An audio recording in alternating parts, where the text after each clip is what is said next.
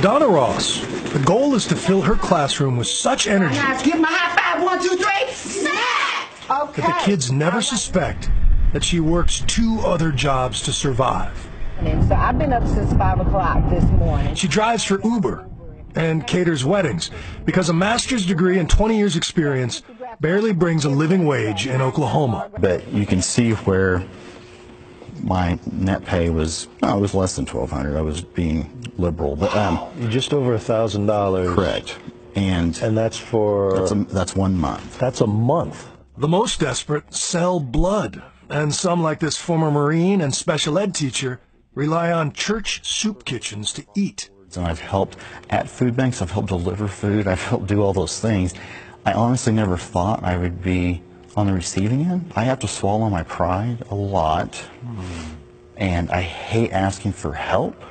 This state has long been the state with the deepest cuts to education. 55 United! But something about the West Virginia strike helped turn Oklahoma anger to action. I mean, I got on Facebook and I typed in like Oklahoma walkout, teacher walkout, and nothing popped up, and I was like, why not be the guy that makes the group? And now it has about 72,000 people. And it just started with you sending it to a couple teacher friends? Sent it to a couple of teacher friends, and they started inviting other teacher friends, and the next thing you know, I mean, it just exploded. Wow. So, I mean, you don't get 72,000 people in the group in 3 weeks if there's not a problem. Just the threat of a walkout was enough to force the first new taxes here in 28 years, enough to give teachers an average raise of about $6,000. But it is a fraction of their demand, so they're still walking. But for how long? And how will this affect Arizona, where teachers there are staging the next red state revolt?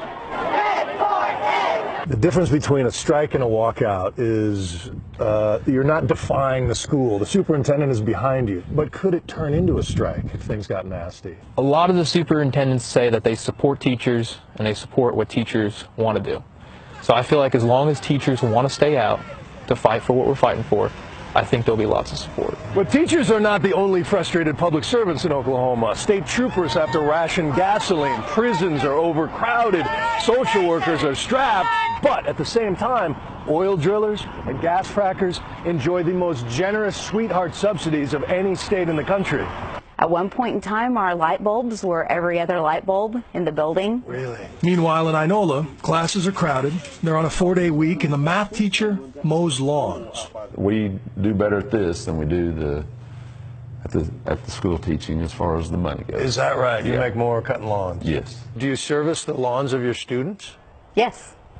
Yes, every now and then we will. I know that excellence is not an act, it is a habit, a way of life. It's a similar reality for Miss Ross, who'd like to do more teaching than driving, Yes, let's hit. and was spotted waiting tables by one of her 4th graders, and was mortified.